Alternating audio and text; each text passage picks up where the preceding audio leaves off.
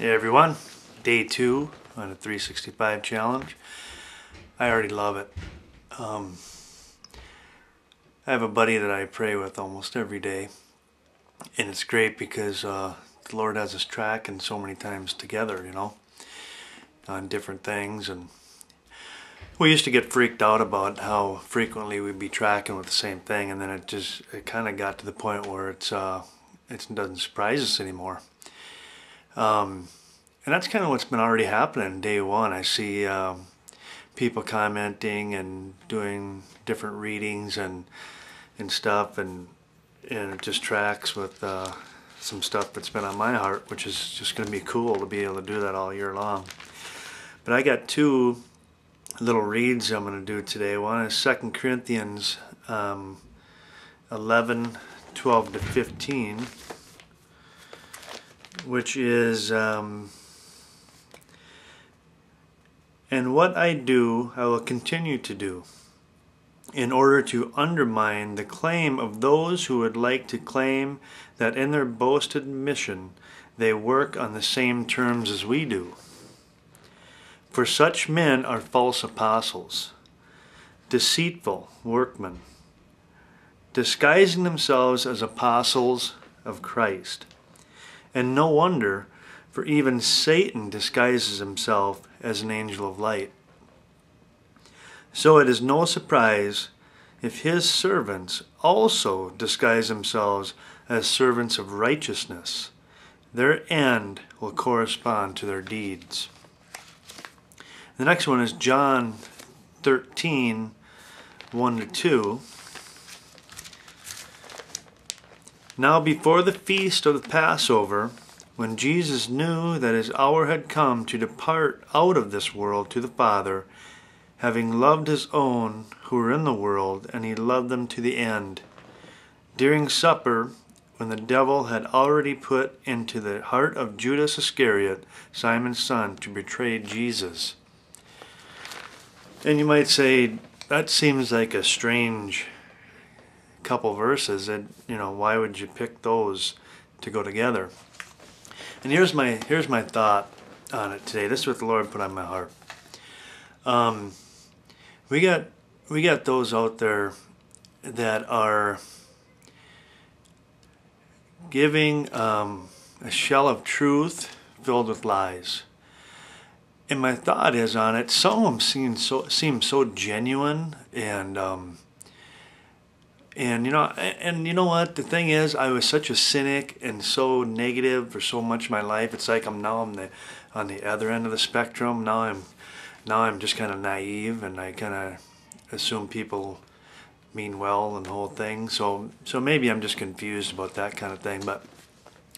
But you see guys on YouTube and all over, and they seem genuine.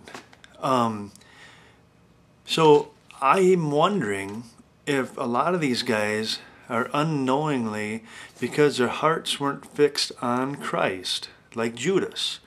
Okay, the other 11 were fixed on Jesus, but Judas clearly wasn't. And then it said, for Satan already put it in Judas's heart to betray Jesus. I think Judas was unknowingly used by Satan. Because look at what happened afterwards. He had remorse and regret and the whole bit, right?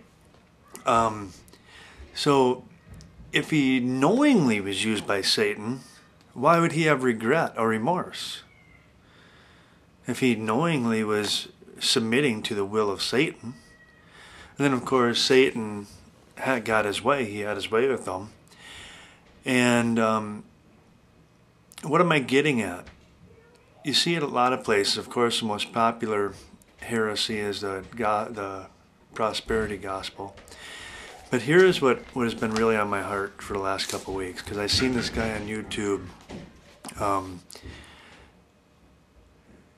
He seems bent on telling us how to share the gospel, but his main objective is to say, don't tell people they have to turn from their sin. That's not required to be saved.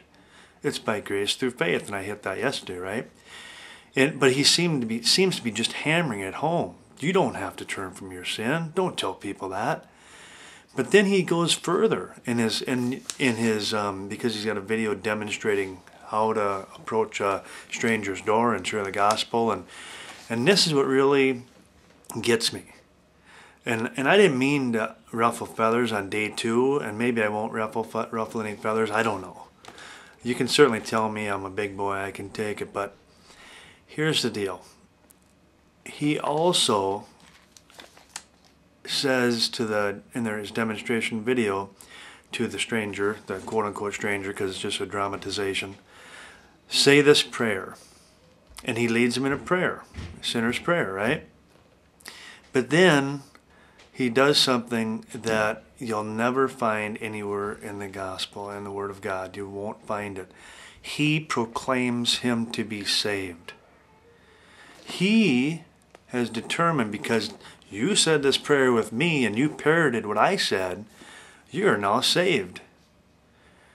With no command to be obedient, that if you don't see the fruit of obedience, that you just gave it lip service, that you really haven't surrendered to Christ. None of that. Just, hey, you said this prayer, man, you're saved.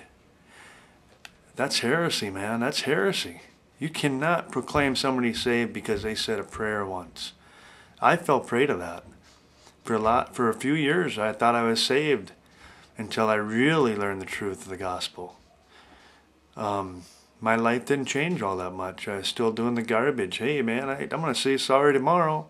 I'm good to go, you know. So, and I have a friend of mine that does that.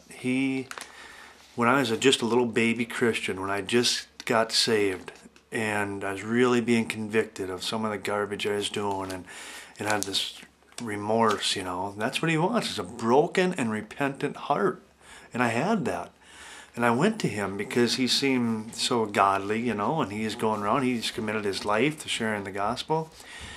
Except it's not really the gospel, because he goes, well, let's pray. And so he prayed, and not only does he proclaim people saved after they say a prayer, but he goes, oh, did you feel that? And I seen him do it, and people go, oh yeah, man, I felt it. And he did it with me, and I said, no, I didn't feel anything. You know, now I'm thinking maybe I'm beyond being able to be saved, you know. But the reality is I've grown and matured, because we're called to mature, right? Get off the milk and get on the solid food. And as I've matured, I realize that that's no gospel. He can't proclaim me to be saved because I said a prayer once. And I don't necessarily have to feel anything. Now, you're going to have your salvation moment. I agree absolutely with that. But to say because I said this prayer, all of a sudden I'm going to have some feeling. Some people do, some people don't, you know. But anyway, I got a little off track there. But my point is this. Just like the word says, even Satan disguised himself as an angel of light. And potentially some of these people are unknowingly being used by Satan. He has put things in their heart because maybe their heart wasn't fixed on Christ. It is fixed on selfish gain or pride or whatever. I don't know. But that's all I got. That's it for today. And I'm looking forward to seeing more of the videos. And it's really been a blessing already. Thanks. We'll see ya.